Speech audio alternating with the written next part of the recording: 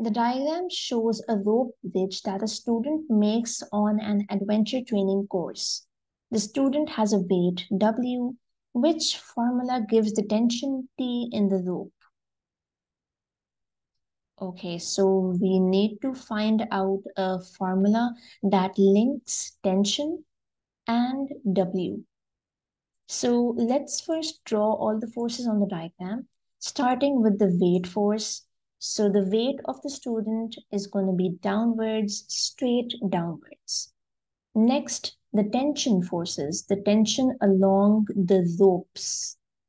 The direction of the tension forces are going to be directed away from the student. Remember, tension force, the direction of tension force is always away from the object. In this case, the object is the student, so the tension forces will be directed away from the student on both sides. Now we need to resolve the tension forces into their components, into the horizontal and vertical components. So let's do that.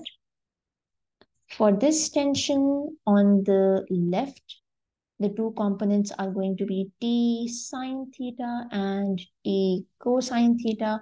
Very similarly, for the tension to the right, you're going to have very similar components T sine theta and T cosine theta.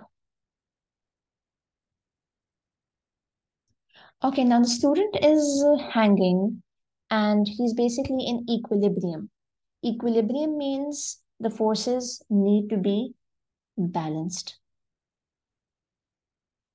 So we need to find out a relationship between tension and weight. So I'm going to consider the vertical components.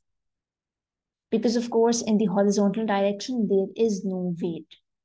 So my equation could be T sine theta plus T sine theta is equal to the weight. Upward forces are equal to the downward forces. Now let's solve this equation. 2t sine theta is equal to W. Rearrange. T is equal to W divided by 2 sine theta. And that's it. That matches option number B. And that's our answer.